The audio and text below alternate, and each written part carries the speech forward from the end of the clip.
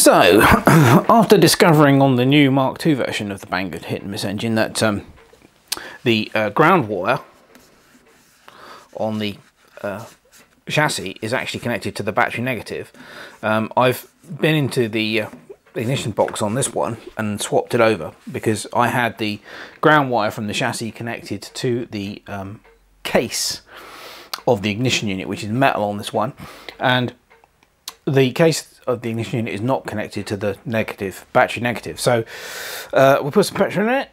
So we're going to see whether this one, whether it makes this one easier to start. I mean, I'm no guarantee, but we can give it a go, can't we? So, so power's on.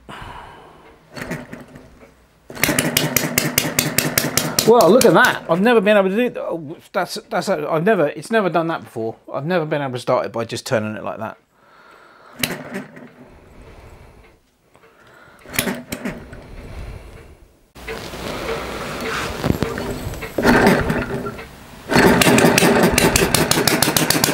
Well, that's absolutely incredible. That's definitely made a difference.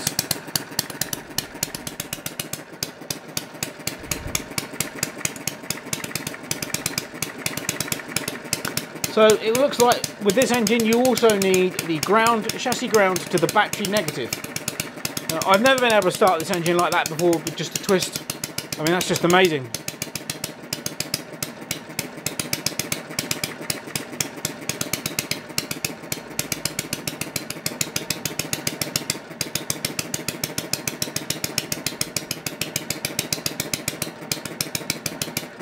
Yeah, I mean that is quite amazing.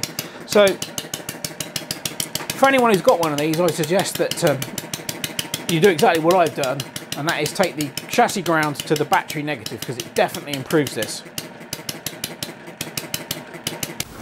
Okay, well I thought now we've got the blue one running a lot more reliably, we'd throw caution to the wind and attempt to get both of them running at the same time. So let's see whether we can actually do that. Right, we'll try the blue one first.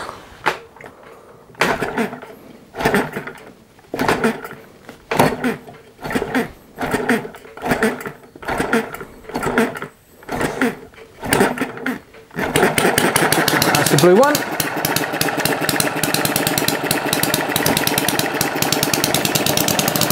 Yes, both of them running at the same time, amazing! And what a racket it makes too.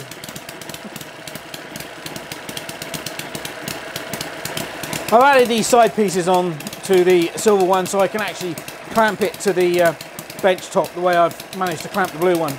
So, okay, well for the time being that concludes the hit and miss engine further adventures of. I hope that it was useful to anyone out there who's got one or is thinking of getting one of these.